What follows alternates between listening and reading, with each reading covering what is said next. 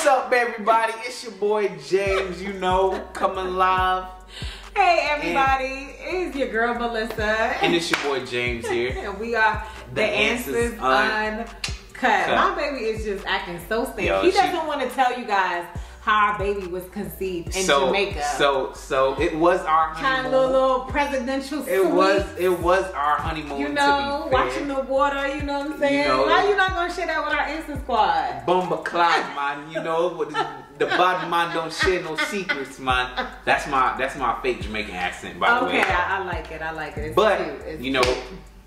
In this video, what we want to share with you guys are 6 things you need to know being pregnant in this crazy pandemic, y'all. I don't even think I could have ever imagined being pregnant during a pandemic. But you guys, if you're expecting or you're thinking about having a baby and it's crazy during the pandemic and COVID, you definitely want to stay tuned and watch this video in its entirety.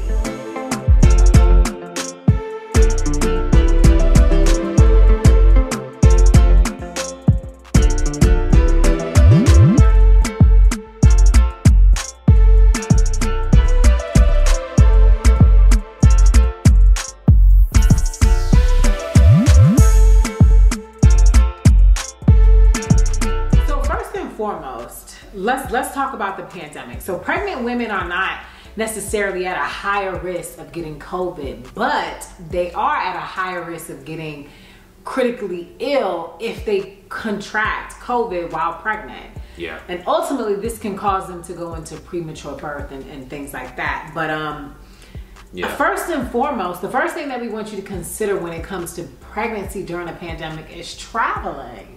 Yep. I think that's a major concern for everybody during the pandemic. Traveling. But especially while you're pregnant. Yeah. And usually they tell you, like, you know, in like the late trimesters, like the second trimester.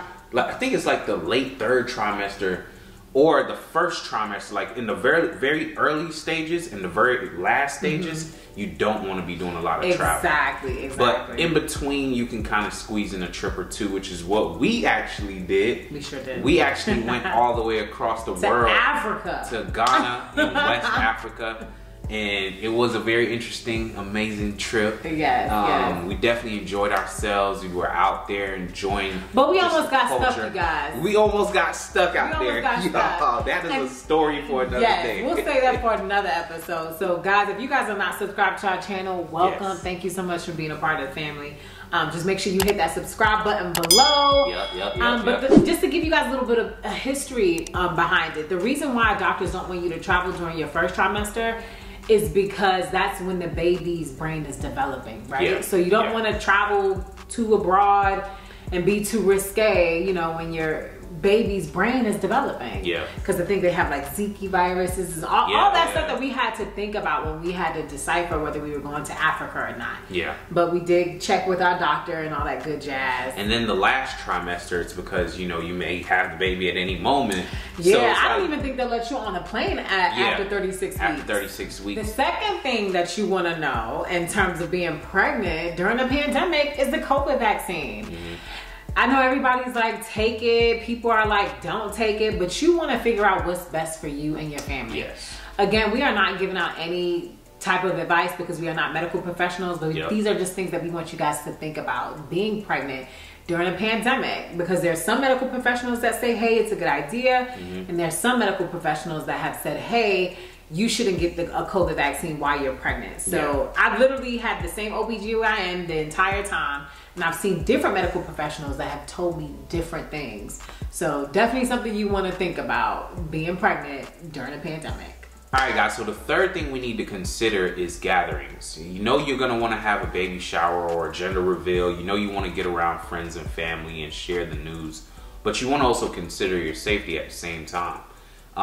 Stay tuned, by the way, all the way to the end of this video because we'll share whether we are having a boy or a girl. I'm team boy, by the way. And don't you fast forward either. Yep. I'm team boy, by the way, so you already know. Whatever. But you want to also really consider how you're going to go about doing that in a safe way. For us, we did our gender reveal via Zoom. Yeah. So we set everything up in our dining room, and then we literally, you know, invited a bunch of friends and family, and they were able to tune in on this special moment via Zoom. Yeah, and I think we had like 60 people on the Zoom call. It was insane. It was fun though. It was fun. It was so much fun, and we had, you know, amazing family members that helped us throughout, like helped us decorate, helped us with cupcakes and everything, and it just made it amazing. So you really want to think about that during being pregnant during the pandemic, for gatherings that are so special, like a baby shower. Are you going to be able to have them? So the fourth thing that we bring to you guys is going to be going to your OBGYN visits. Guys, let's just face it, being pregnant is a whole different world.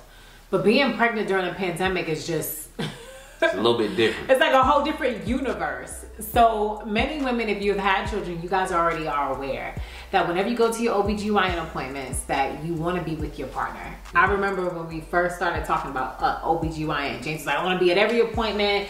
He wants to be at every appointment, every doctor's visit, every Zoom, every in-person, everything. Trying to be there. Yeah. Exactly. But unfortunately, being pregnant during a pandemic doesn't allow you that opportunity. That's true. So many OBGYNs, including my own, will not allow a significant other or a partner or anybody other than the patient to be seen unless in ultrasound.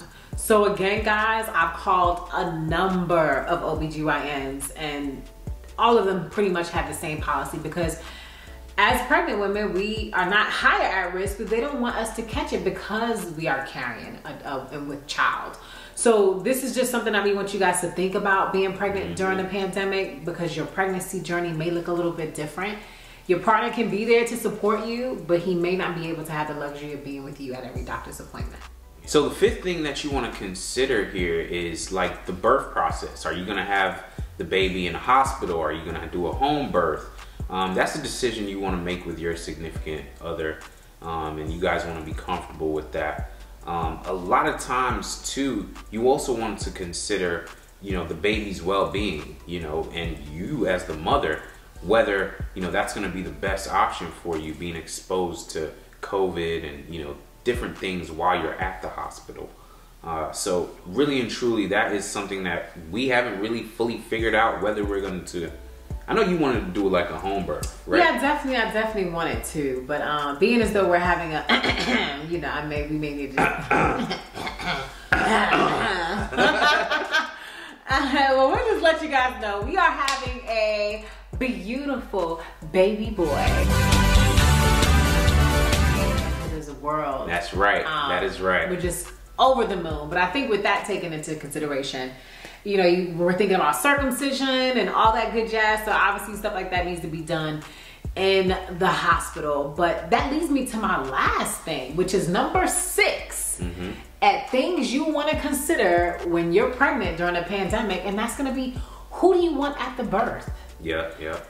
I don't think that we've thought about this, but because it's a pandemic and because newborns are so fragile and delicate and their immune system needs a certain amount of time in order to really get to where it needs to be to fight off infection and disease, do you want your whole family there, you know, greeting the baby when the baby is just a few hours old or a few days old? And that's just something that you want to talk and discuss with your medical professional, and that's definitely something that you want to talk through with your partner, because it may be that you guys maybe decide, you know, to have parents and family members visit maybe after 30 or 60 days when you know that your baby is healthy and has a good and strong working immune system. If you guys have enjoyed this video, pregnant women, beautiful pregnant women, if you guys have learned some tips from this, we hope that it can help you in this time and lead you into a safe delivery. And until next time, we are the Answers Uncut.